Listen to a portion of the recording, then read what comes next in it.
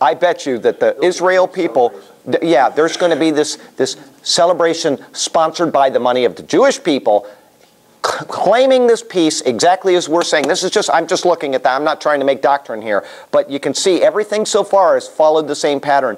It's going to happen the same way. And then it says here, then they arose early in the morning, swore an oath with one another, and Isaac sent them away, and they departed in peace. And that is what is going to happen. Israel is going to send these people away in peace. They're going to give away half of Jerusalem, which is already prophesied. It's going to happen. Half of the city is going to go into bondage or whatever it says.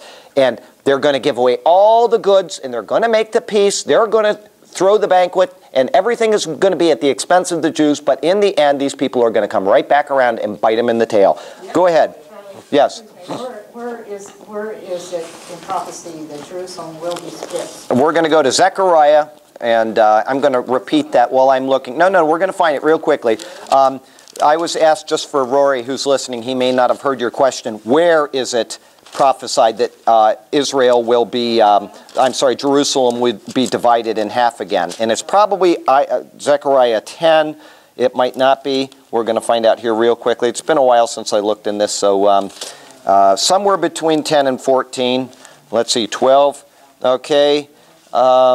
It's probably 12. It's not 10. It says, behold, I will make Jerusalem a cup of drunkenness to all the surrounding peoples when they leave siege against Judah and Jerusalem, which is exactly what's been happening. And it shall happen in that day that I will make Jerusalem a very heavy stone for all peoples who would heave it away. Will surely cut it in pieces, though all the nations of the earth are gathered against it. That's exactly what is happening right now. The whole world is gathered against Jerusalem. That's What is the reference? Well, I haven't found the reference for you. I'm just reading what's going on right now. But here we're going to go to, I still have to find this. 14, here it is. 14:1, behold, the day of the Lord is coming, and your spoil will be divided in your midst. For I will gather all nations to battle against Jerusalem. The city shall be taken, the houses rifled, and the women ravished. Half of the city shall go into captivity, but the remnant of the people shall not be cut off from the city. Half of the city is going to go under the hands of the Muslims. And that's already prophesied. What's that? But Israel's not going to give it to them. You know what? Well, it's being taken from them either way. What I'm saying is, if they give it to them, it is still by force. It could be part of the treaty, and they're going to give it up as part of the treaty, but it is still being forced by them. That's why I say Barack Obama is forcing them. Our State Department is forcing them. So whether it happens by an actual battle or whether it happens by this treaty, it is still being forced. Their hand is being forced. And that's why I say it doesn't matter which way it occurs. It will occur. And half of the city, East Jerusalem, which is what they want, is going to go to the Jews. No doubt about it. If we see that coming, actually the Jews say we're going to give up East Jerusalem. Wow, as Jesus said, lift your heads for your redemption draweth nigh. I mean, we're so close. We're so close. What's that? Zechariah 14:1 and 2. Yeah, that's where that is. All right. Ken, go ahead. 33, I think. What is it? No, it's 32. 32. That day Isaac's servants came and told him about the well they had dug. Okay, here's another parallel. I'm just trying to make parallels. I'm not asking you to believe this. This is just something. Imagine this. Just imagine how funny this would be. They make peace with Israel. Israel says, we are going to give you this part, and we're going to give you, they're going to make little land exchanges and say this city is yours and this one. Imagine the day after signing the treaty, something that they gave up for the Israels, and Israel's gave them something in exchange. They find zillions of gallons of oil. Do you know what I'm saying? Here, the next day after this treaty, he finds a well. He digs a well and there's water there, right? Imagine that happening again. I'm not saying that's going to happen, but I'm trying to say that what has happened through the verses we've been reading today have all paralleled what's going on in the world today.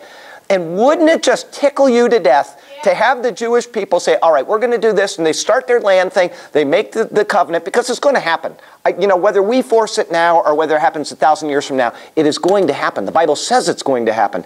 But isn't it funny to think that maybe they will find this huge repository of oil or of natural gas or $1 zillion worth of diamonds or gold or something in the ground that belongs to them that didn't belong to them 30 seconds before? Oh, it just would make me so happy.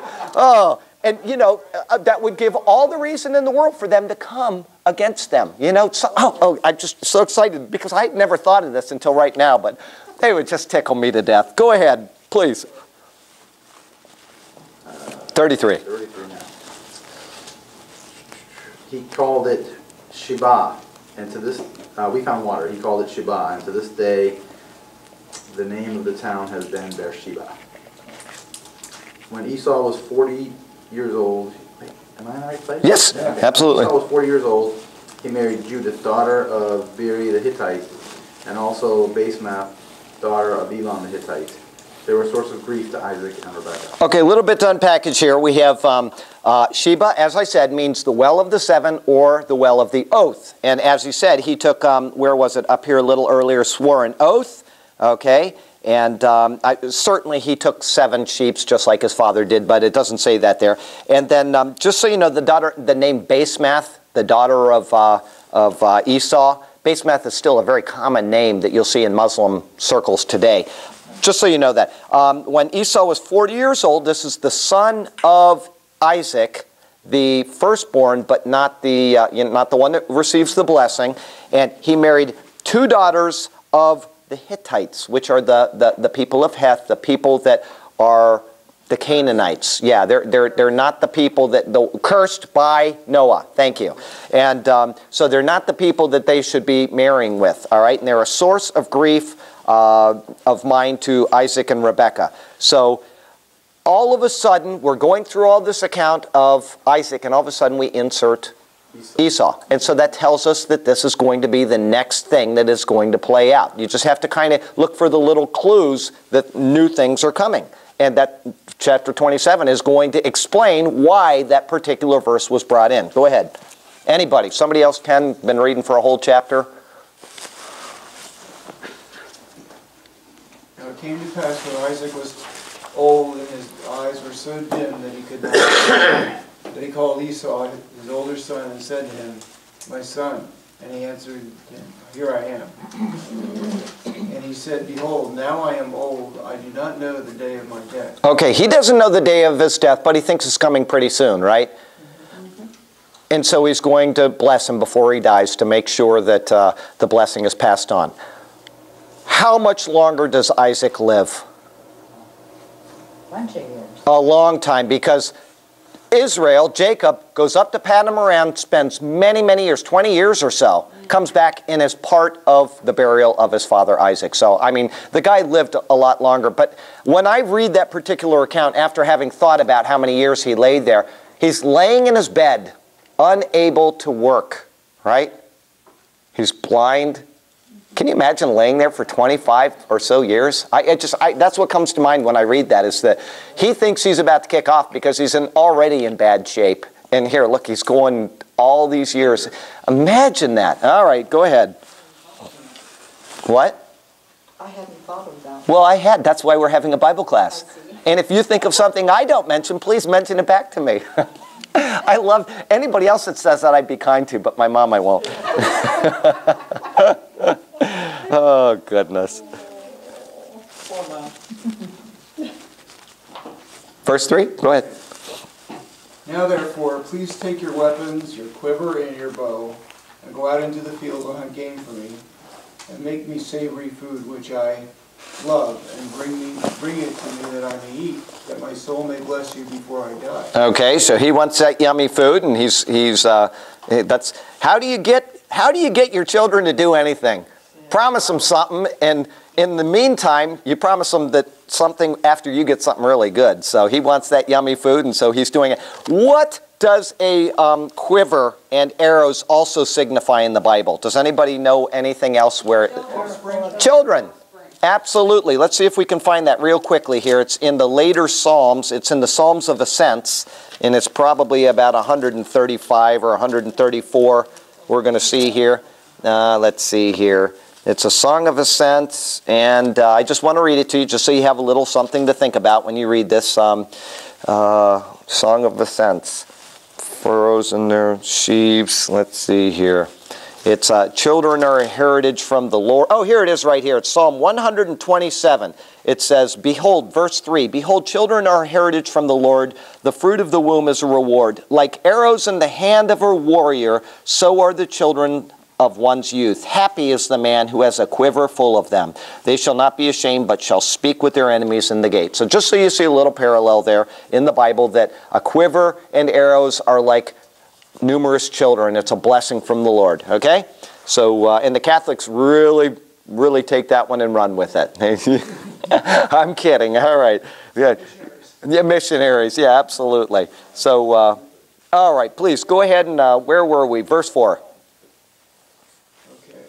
And make the savory food which I love, and bring it to me that I may eat, that my soul may bless you before I die. Now Rebekah was listening when Isaac spoke to Esau his son, and Esau went to the field and to hunt game and bring it. And Rebekah spoke to Jacob her son, saying, indeed, I heard your father speak to Esau your brother, saying, bring me game and make savory food for me, that I may eat it and bless you in the presence of my Lord before my death. Keep going? Oh, yeah. Now therefore, my son, obey my voice according to what I command you. Go now into the flock and bring me from there 2 choice kids of the goats. And I will make savory food from them for your father, such as he loved.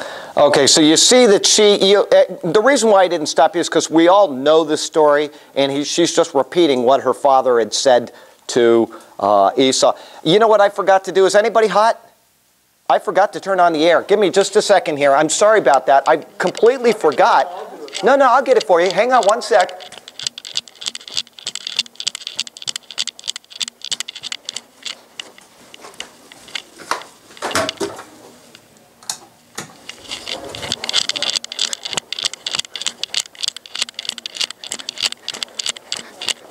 And I might just leave that in there so that Rory gets to hear me running down the hall and running back and breathing real heavy and all that. Anyway, so that's why I didn't stop you in that particular context. Are you leaving, Dave? Oh, okay. Oh, sorry about that. All right, well, have a great one. And anybody else, Ken, you want to go back and start reading? Or anybody else want to read from verse 6? Or whatever. No, we were 10. I'm sorry, 10. Yep. Then take it to your father to eat, so that he may give you his blessing before he dies. Jacob said to Rebekah his mother, but my brother Esau is a hairy man, and I'm a man with smooth skin. What if my father touches me? I would appear to be tricking him, and would bring down a curse on myself rather than a blessing. Okay, real quickly before we go on, I want to say something about verse 11. It says, if you take out the words that are inserted by the translators, this is how it would read. And Jacob said to Rebekah, his mother, look, Esau, my brother, a hairy man, and I, a smooth man. So, anyway, it's just...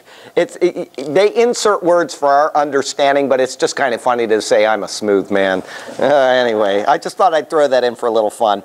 All right, so he's afraid that he's going to get cursed instead of blessed. All right, but we already know, because when they were fighting in the womb, that the older will serve the younger, okay, and the blessing will come through him. And she knows that. There's no doubt that she remembered that when she went to inquire of the Lord. Does everybody here remember that? Do you want to go back real quick? You all remember that. Is that she knew this, and that maybe that's why she favored the son, is because she knew that he'd be the son of blessing, or maybe it's because he was, had the better temperament, whatever reason, but he's smooth. He's a smooth operator, and she knew he'd be a smooth operator.